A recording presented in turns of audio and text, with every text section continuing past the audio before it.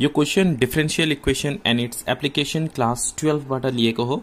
So यहाँ question number 3 मा हेर्न सकिन्छ if the demand and the supply function in competitive market are demand function दिएको छ, supply function दिएको छ, respectively the rate of adjustment of a price when the market is out of equilibrium dp by dt is equal to दिएको छ, derive and solve the differential equation। अब यहाँनिर solve गर्नुपर्ने it means we have to find out the value of y।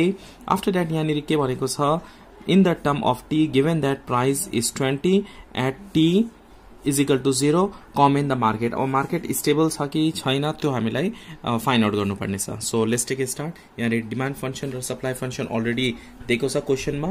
so we can write down here QD demand function is equal to 32 minus 0.5p। similarly supply function दिएको छ QS is equal to 0.3p minus 8। so हामी यहाँनिर minus 8 plus 0.3p लेख्छौं। okay also question ले के भनेको छ यहाँनिर dp by dt is equal to dp by dt is equal to 0.2 qd minus qs। अब यहाँनिर हामी डिमान्ड र सप्लाई फंक्शन को के गर्ने भ्यालु पुट गर्ने।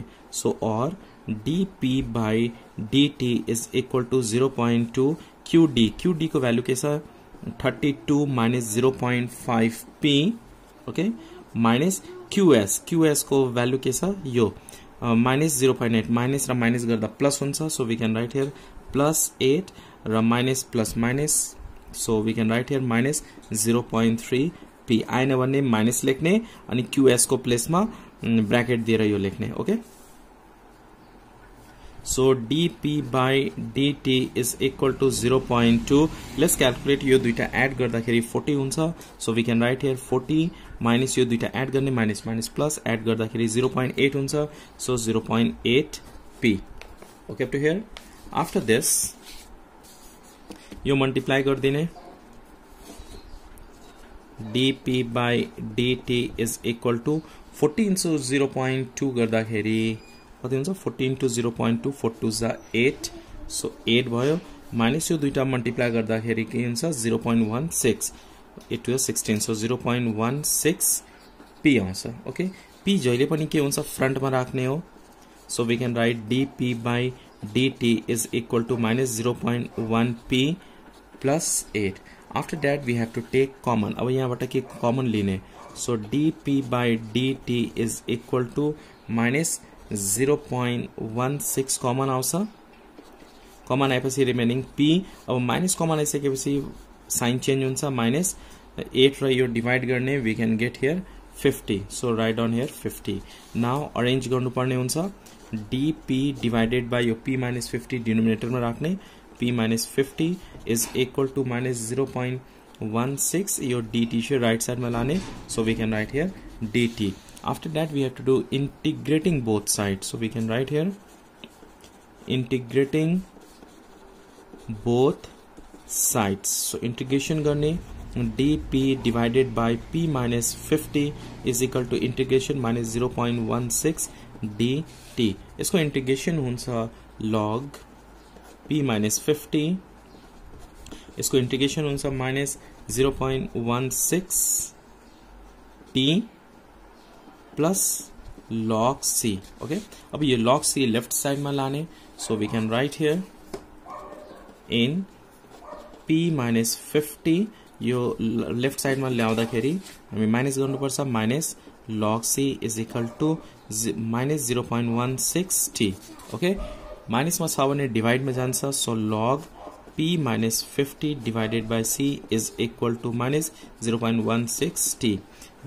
both side we have to take exponential लेदाखेरि exponential र log cancel हुन्छ। फर्मुला नै छ हामीसँग p minus 50 divided by c is equal to e power minus 0.16 t। okay now we have to cross multiply गर्दाखेरि p minus 50 is equal to c e power minus 0.16 t and then we can get value of p solve भयो। so we can write here 50 plus c e power minus 0.16 t।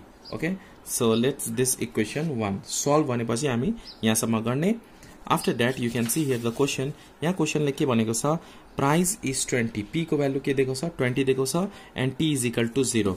So when p is equal to 20 and t is equal to 0, so we can write here when p is equal to 20 and t is equal to 0. So यो गएर कहाँ राख्ने equation 1 मा राख्ने. Equation 1 मा हेर्न सकिन्छ p को प्लेस मा हामी के राख्छौं 20 राख्छौं.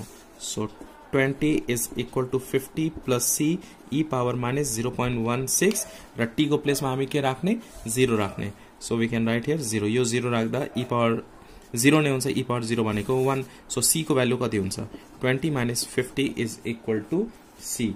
Therefore the value of c is equal to minus 30. अब यो c को भ्यालु गएर हामी यहाँ राख्छौं. Okay, equation 1 मा.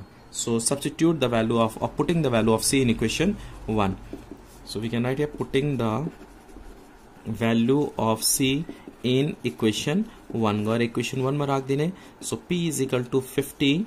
अब यहाँनिर plus c छ plus c को value minus 30 छ. So we can write minus 30 e power minus 0.16 t.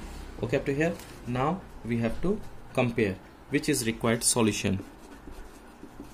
Which is required solution. अब मार्केट स्टेबल छ कि छैन भनेर हामी कसरी कम्पेयर गर्ने. सो e पावर mt बाट के गर्ने कम्पेयर गर्ने. सो यहाँ यो जुन एक्सपोनेन्शियल छ e पावर minus 0.160 हामीले e पावर कम्पेयर गर्ने e पावर mt बाट कम्पेयर गर्ने. Okay is equal to e power minus 0.16 t. So m को प्लेस में कैसा minus 0.16. So we can write here m is equal to minus 0.16 which is less than 0. So what we can write, market is stable. Market is stable.